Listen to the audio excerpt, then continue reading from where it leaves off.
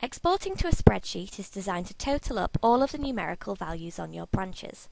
To do this, ensure that the figures are on a separate branch at the end and that you only use numerical figures, not things such as currency symbols, just like this map here. To export a mind map as a spreadsheet, navigate to File, Export, and choose Spreadsheet from the list. Here you can choose some presets for how you would like it to look. You can also customize the look further by clicking on Customize Template.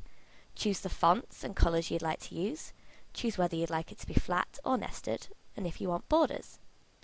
Your spreadsheet's order is automatically worked out for you by how you created your map, but if you would like to make any changes, click on Branch Ordering. You can change the order of the branches by selecting a branch or sub-branch and use the up and down buttons. The Refresh button will make the order revert back to its previous form. Click Tick to confirm. When you're happy, click Next and define a name and location and select Export.